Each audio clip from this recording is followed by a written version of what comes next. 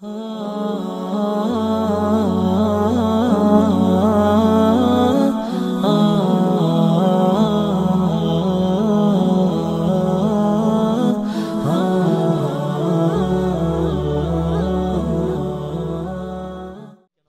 കഴിക്കുമ്പോൾ, വെള്ളം കുടിക്കുമ്പോൾ, മലമൂത്ര വിസർജനം ചെയ്യുമ്പോൾ, വീട്ടിൽ നിന്ന് ഇറങ്ങുമ്പോൾ, വീട്ടിലേക്ക് കയറുമ്പോൾ, ഒരാളോട് സംസാരിക്കുമ്പോൾ, ഒരാളോട് പ്രതികരിക്കുമ്പോൾ എല്ലാത്തിനും എന്തുണ്ട്?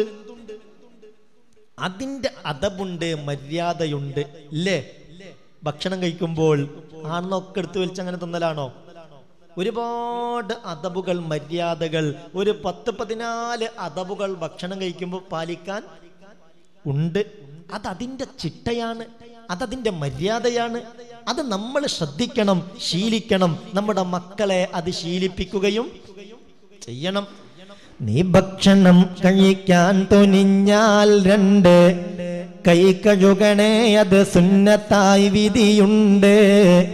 നീങ്ങുന്നതാ ദാരിദ്ര്യവും അത് കൊണ്ട് എന്നും ഹദീസിൽ വ്യക്തമായി കിടപ്പുണ്ട്. ഇരുകൈകളിൽ വിരൽ മാത്രമായി കഴുകുന്നതും അതുപോലെ ഒരു കൈ കഴുകി നീ നിർത്തുന്നതും സുന്നത്തതിൽ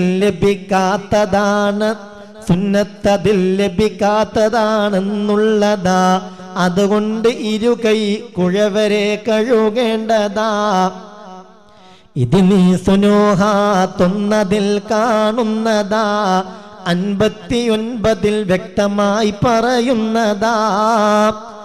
നബിയോട് സൽമാൻ ഒരു ദിനം പറയുന്നതായി, തൗറാത്ത് ഞാനൊരു ദിവസമിൽ ഓതുന്നതായി.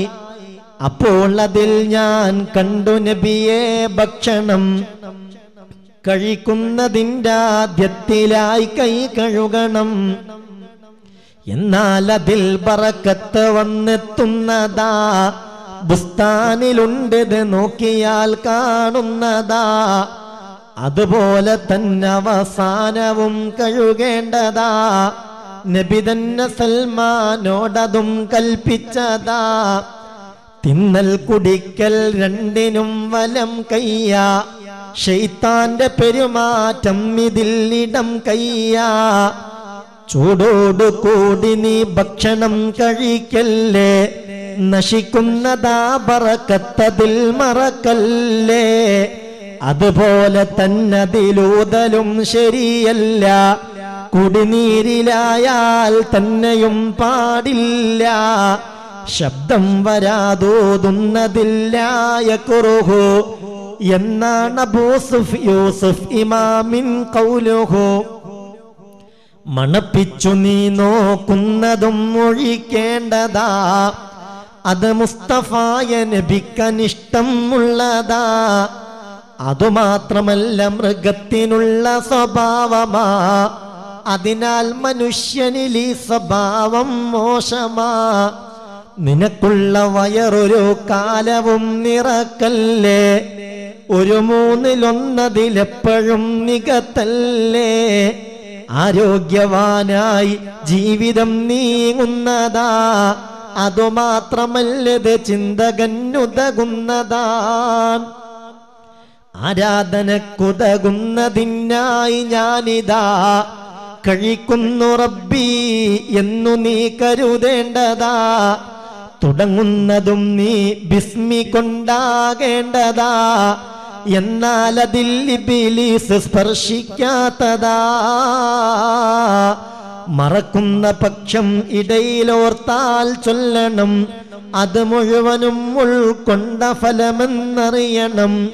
ഓർത്തില്ല ഇടയിൽ എന്നു വന്നാൽ പിന്നെ ഓതേണ്ടതാ നീ ഖുൽ ഹുവല്ലാഹ് പൊന്നെ. ഇത് ജാബിർ എന്നവരാൽ റിവായത്തുള്ളതാ. അദ്കാറിലുണ്ടിത് നോക്കിയാൽ കാണുന്നതാ. ശ്വാസം വിടൽ നീ വെളിയിലേക്കാക്കേണ്ടതാ. പാത്രത്തിലാക്കരുതെന്നതും വിധിയുള്ളതാ. വിരളൊക്കെയും മുറിഞ്ചുന്നതിൽ ഫലമുള്ളതാ.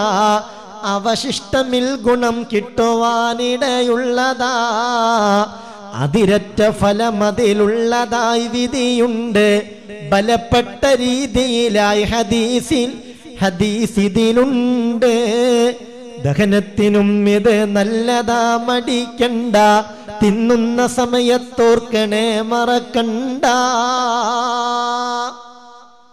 ഉറങ്ങിയോ? നിങ്ങൾ ഉറക്കാൻ പാടിയതാന്ന് വിചാരിച്ചാ? ഇപ്പൊ ഇതിൽ തന്നെ ഭക്ഷണം കഴിക്കുമ്പോൾ പാലിക്കേണ്ട എത്ര മര്യാദകൾ പറഞ്ഞു? എത്ര മര്യാദകൾ പറഞ്ഞു? നിങ്ങളിപ്പോ ഇതൊരു ബൈത്വാന്ന് വിചാരിച്ചെങ്ങനെ അങ്ങനെ ആസ്വദിച്ചാടിരുന്നോ? എന്താ ഈ പറഞ്ഞെന്ന് മനസ്സിലായില്ലേ? ഒരുപാട് അദബുകൾ, ചിട്ടകൾ ഈ ഭക്ഷണം കഴിക്കുന്ന കാര്യത്തിൽ ഇവിടെ പറഞ്ഞു. ഒന്ന്, ഭക്ഷണം കഴിക്കുന്നതിന് മുമ്പ് എന്ത് ചെയ്യണം? കൈ കഴുകണം. ഏതെങ്കിലും ഒരു കൈ കഴുകിയാൽ മതിയോ? വിരല് മാത്രം നനച്ചാൽ മതിയോ? രണ്ട് കൈയും പൂർണ്ണമായി ആ മണിബന്ധം മുതൽ കഴുകിയാലേ ഭക്ഷണത്തിന് കൈ കഴുകിയ പൂർണ്ണമായ കൂലി കിട്ടുള്ളൂ. ഒന്നാമത്തെ അദബ്.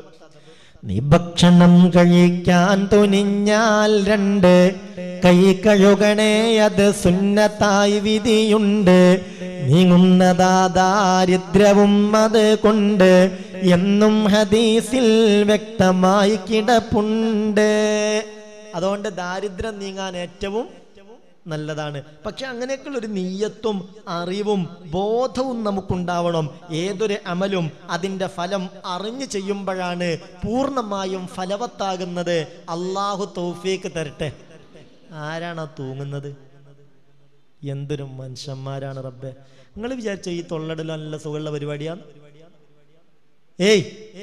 ഈ തൊള്ളടൽ നല്ല സുഖമുള്ള പരിപാടിയാന്ന് വിചാരിച്ചോ?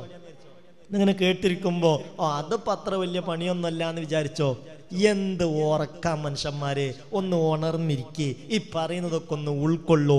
അള്ളാഹു റഹ്മത്തിന്റെ മാലാഖമാരുടെ സാന്നിധ്യവും സ്പർശനവും നമുക്ക് തരട്ടെ. ഇതുകൊണ്ടൊക്കെ അള്ളാഹു നമുക്ക് ഖൈറ് തരട്ടെ. അപ്പോൾ കൈ രണ്ടും നന്നായി തന്നെ എന്ത് വേണം? കഴുകണം. ഇരു കൈകളിൽ വിരൽ മാത്രമായി കഴുകുന്നതും അതുപോലെ ഒരു കൈ കഴുകി നീ നിർത്തുന്നതും സുന്നത്തതിൽ ലഭിക്കാത്തതാണെന്നുള്ളതാ. അതുകൊണ്ട് ഇരു കൈ കുഴവരെ കഴുകേണ്ടതാ.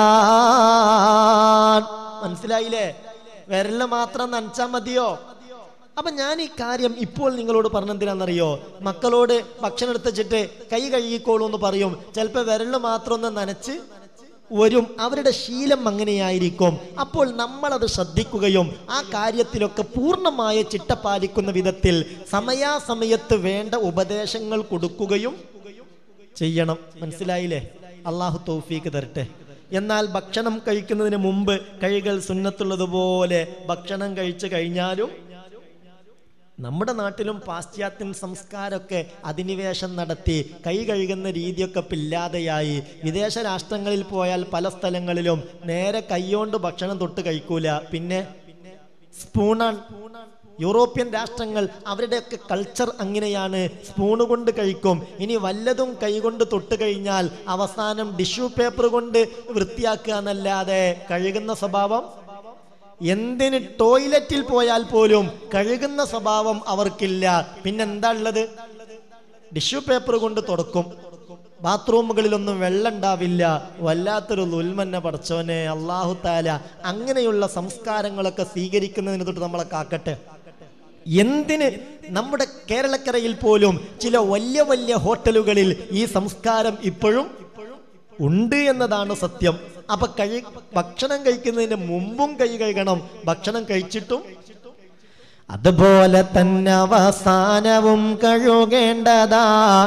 നബി തന്നെ സൽമാനോടതും കൽപ്പിച്ചതാ. മുമ്പ് കഴുകിയതുപോലെ ശേഷവും കഴുകണം. അപ്പൊ ഒരു സുന്നത്ത്, രണ്ട് സുന്നത്തുകൾ നമ്മളിപ്പോൾ പറഞ്ഞു. ഭക്ഷണം കഴിക്കുന്നതിന് മുമ്പ് കൈ പൂർണ്ണമായി കഴുകുക, ഭക്ഷണം കഴിച്ച് കഴിഞ്ഞിട്ടും.